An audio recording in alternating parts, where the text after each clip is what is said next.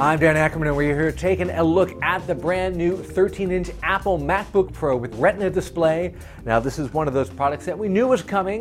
We didn't know exactly when, but here it is just in time for the start of the holiday shopping season. Now, if you've seen the original 15-inch MacBook Pro with the Retina display, you pretty much know what the deal is here. This is a product that is really halfway between a traditional MacBook Pro and that smaller, lighter MacBook Air. It's thinner and lighter than a Pro, but it doesn't quite taper to a point the way an Air does, so it still has that sort of squared off MacBook Pro feel.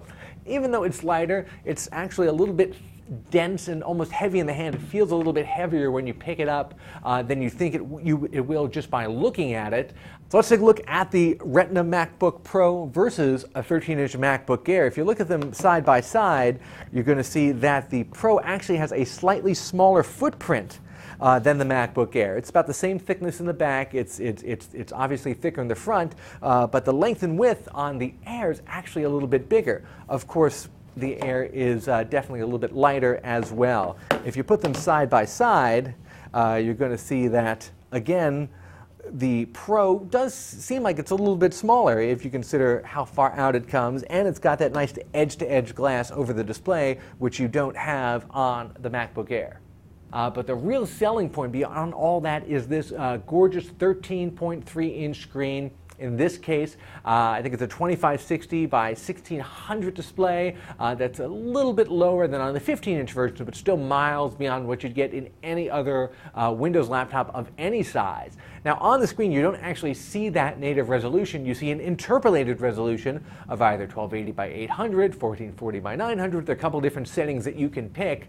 So it looks like it's that lower resolution, but the image is much crisper and clearer, especially when you're viewing text.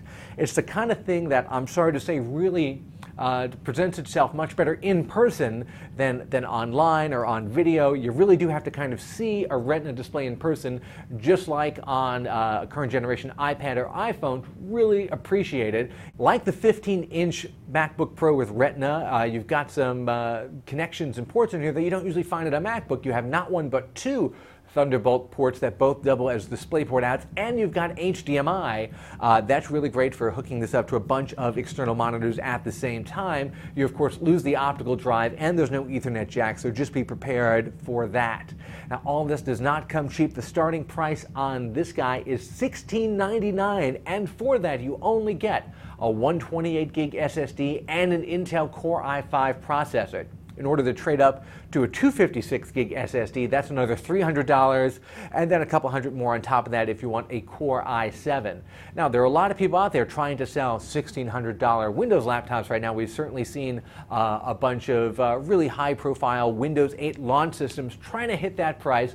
So, you know, there are a lot of people who think that there's an audience out there for a $1,600 or $1,700 laptop. That does kind of remain to be seen. But if I had that much money to spend, I think that the super high-res display in here is definitely one of the features that you'd look for, and that would really justify that kind of price.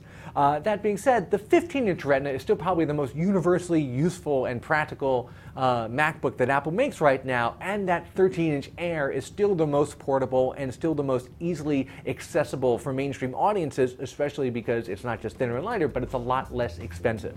I'm Dan Ackerman, and that is the Apple MacBook Pro 13-inch model with Retina display.